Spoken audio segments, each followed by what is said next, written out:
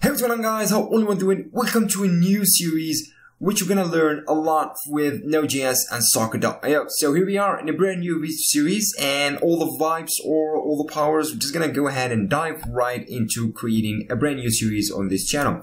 So the series is gonna be probably about, as you have heard from the title, is Node.js Socket.io. So just gonna take the Socket.io library and just gonna create a series. We're gonna go through the examples, snippets, how Socket.io architecture works, how a server and a client can connect to each other, and how Websocket has pretty much works. So we're gonna just cover all of those in this particular series. This is just gonna be like the first video on this series. So introduction and just saying what is a Socket.io, why people use it, what is about, what is based on, and the server and the client structure and how it pretty much works. So I've just created this presentation right here in order to show you how everything pretty much works. So let's just go ahead and see or take a quick overview about the Node.js Socket.io. So first things first, what is Socket.io?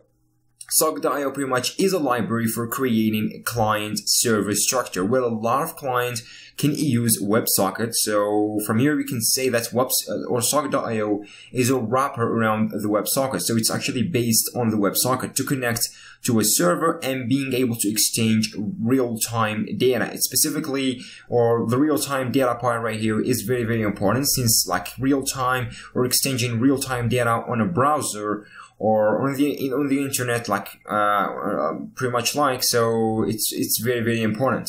So it's the data you're gonna exchange. It's events-like driven system. So for example, there's like chat messages, APIs, databases. Especially with chat messages, it's quite the nice example, the obvious thing you can use. So how chat actually works is using the WebSockets, or we can use the Socket.io, which is, as I said, a wrapper around the WebSocket pretty much. So you can, instead of using Socket.io, you can go ahead the hard way and use WebSocket. But just like not a lot of people, not a lot of developers prefer to do so. So yeah, Socket.io is like the preferred thing you're gonna use. Library, it makes your life super useful. You can just, with a couple of lines of code, you can create a lot of things.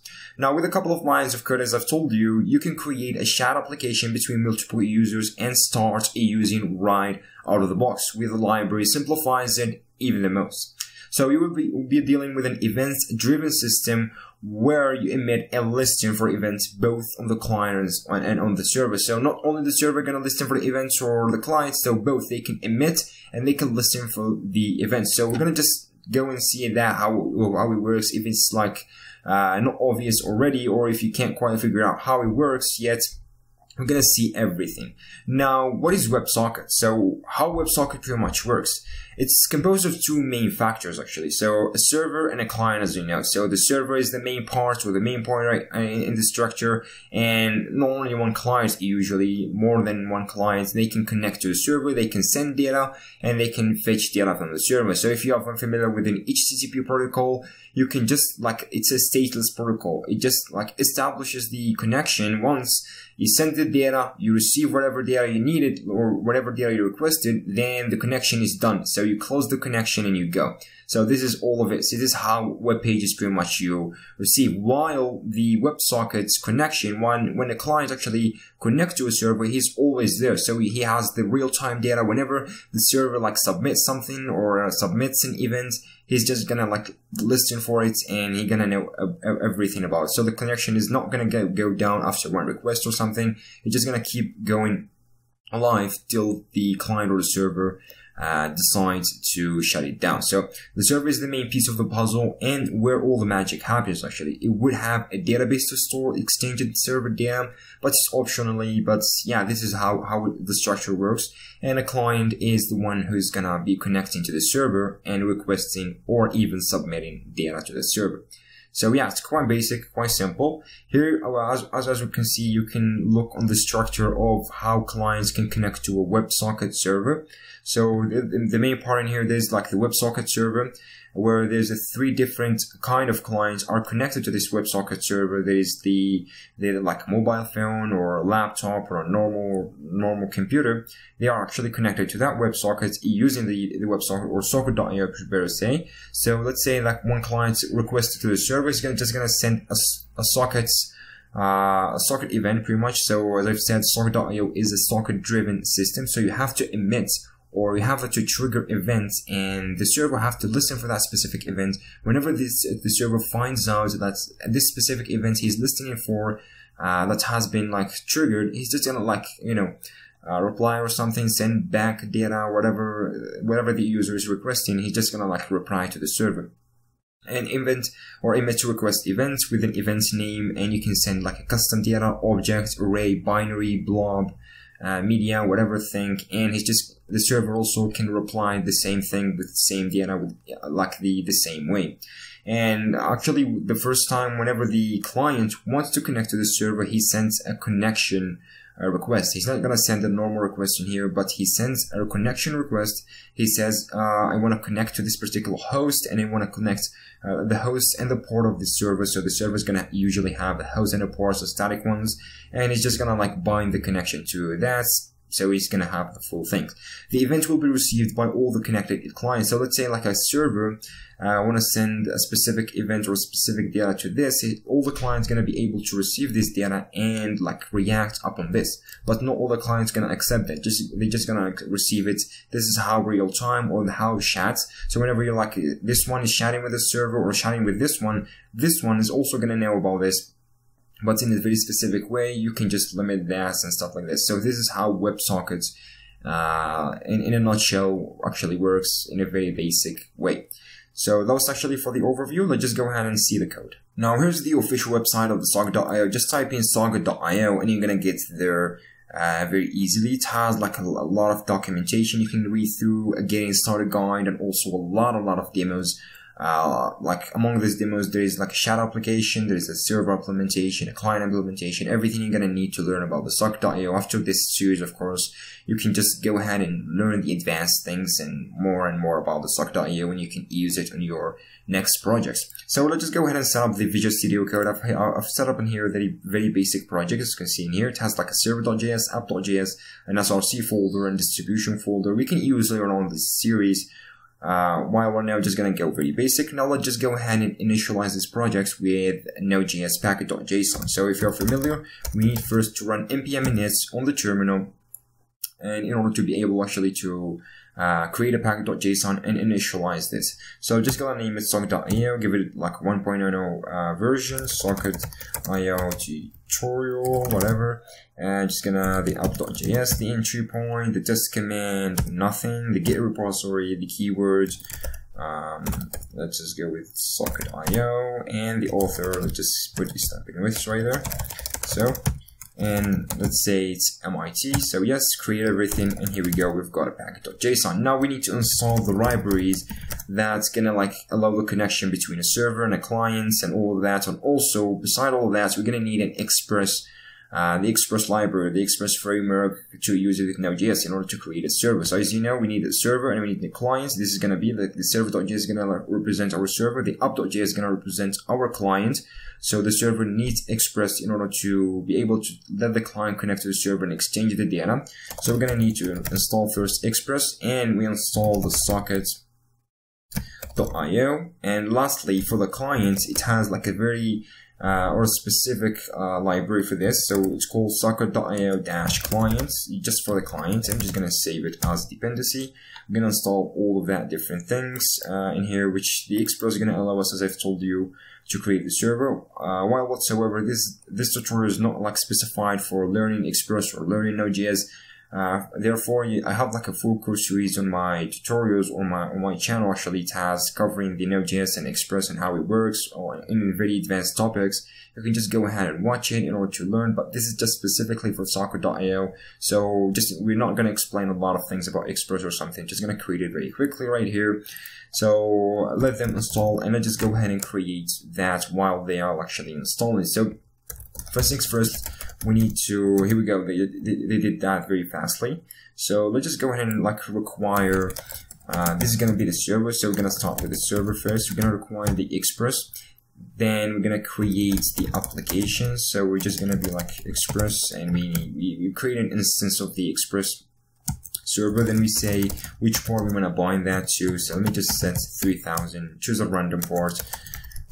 Okay.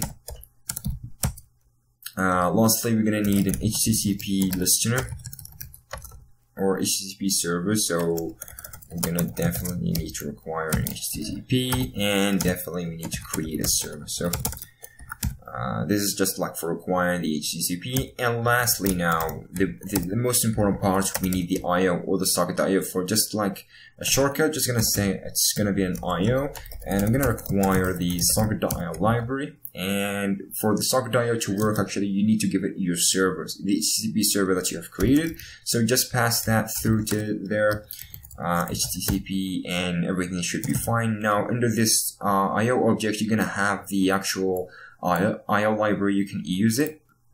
Now for connecting a user to this server, we need to list him for the connection. Therefore, it has a very specific connection like a method that's gonna allow us to do that. So we need to use the IO library, and we say the on method. So the on method gonna allow us to listen for a specific event.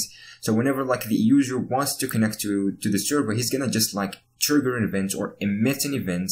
And whenever he triggers that event, we need the server to listen for this event. So when the server finds out that, oh, the user has triggered this event, so let's just go ahead and like connect him to the server. So it's just gonna be like connection, and here for the listener, so we're just gonna like takes a callback. So when the user is connected, it's just gonna run this callback right here.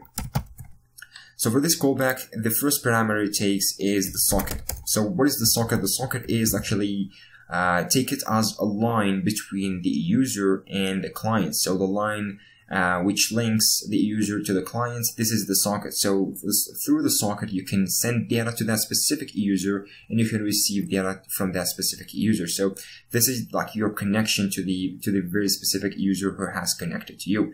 And like by the end, all of the users are gonna like connect through this function, so they all gonna have the same socket right here, which means you're gonna need like to specify rooms or to specify only the broadcast. We're gonna just handle that in the rest video tutorials in the series, how you can create a very like specific chat room where two users can chat privately while the other ones cannot know about that, and stuff like this. So just for now, we're gonna just like emit it for everyone and just do it very quickly.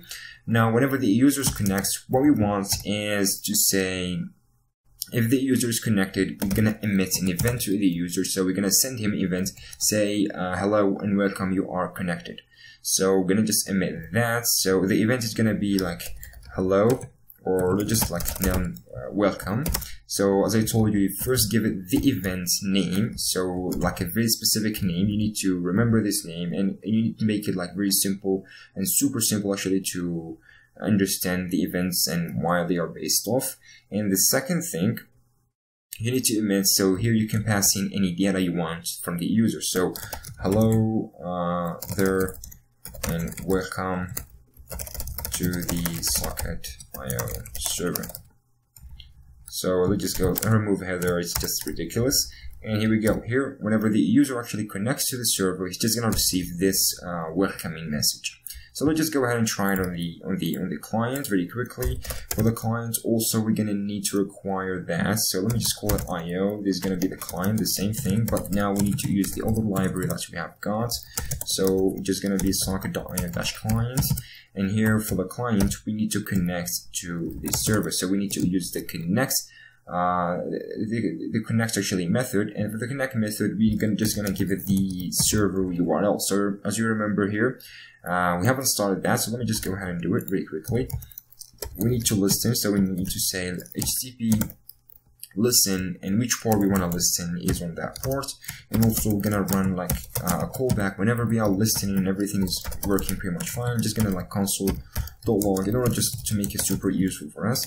Server is listening on localhost 3 or plus ports. Okay, very simple.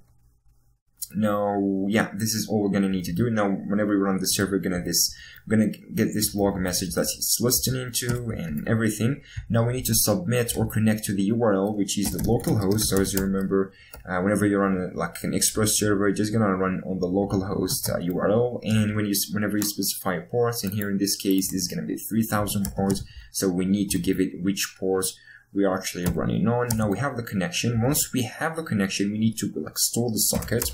So the connection is going to return the sockets, and suddenly this object, this socket object is going to be the same as this one. So as I told you about the linking or the connection between the client and server, this is it. So this is the link. This one is the same as this one. So whenever you send or emit an event in here or emit a data in here, you're gonna receive it in here, and vice versa. You're gonna receive it on the client as well. So this is the link I was talking about. Once you connect there, you're gonna get the same linking between the server and the client. Now to listen for this, since we are emitting, so as you remember, someone emits a data and the other one listens for this data. So we need to say on for listening for a specific event, as we did in here. So this event, we're not gonna fire it or something. The connect method itself, it's just gonna fire it for us, so, or trigger it for us. So we don't have to do that manually using the emits method or something. While in here, for our custom events or for custom data exchange, we need to emit it ourselves, and we need to add the listener for it. So here, as we named this, which is gonna be the welcome, and here it takes callback. That through that callback is gonna hold the data that we are sending it from here. The same string in here, you're just gonna receive it in here. You can send whatever data, like a blob, binary blob, or a media like a video, image, or probably an object, an array, whatever thing you can send it there. You're just gonna send it. And let me just go ahead and console.log here in the clients. I'm just gonna console log the data. So I'm just gonna say received, and I'm just gonna console log the data. So very quickly, very easily in here, let's just go ahead and run the server. As you know, we need to run the server. So I'm just gonna say node server.js, and the server should be running. As you can see in here, server is listening on the localhost 3000 port. Now let me just open up a new window, or just a parallel window on Visual Studio Code Integrated Terminal. Now through this one, we're gonna run the client application, which is the app.js using Node. And here we go. As you can see here, received hello and welcome to socket.io. So as soon as it connects, you're just gonna receive that. So let me just show you in here very quickly on the server that we have actually the client is connected. And let me just print something in the server. So clients or new clients is connected. So okay, and so I can't put it semicolon. And whenever you do something or you change something on the server, you're gonna need to run it. So yeah, you need to run the node server.js again. Now, as you can see, received hello and welcome to the socket.io new client is connected. So as you can see now, the client and the server are connected, and they can exchange the data using the emit and the on methods. So this is the basic method. So this is the basic architecture, the basic structure you can achieve using socket.io. We're gonna learn more things on the series, on the next video tutorial, about rooms, about channels and how they work, and more advanced topics on socket.io and how you can use it professionally. So thank you guys for watching. I really do hope you guys have enjoyed today's video tutorial, and you can keep it up with this series. And I'll catch you all hopefully in the next video tutorial.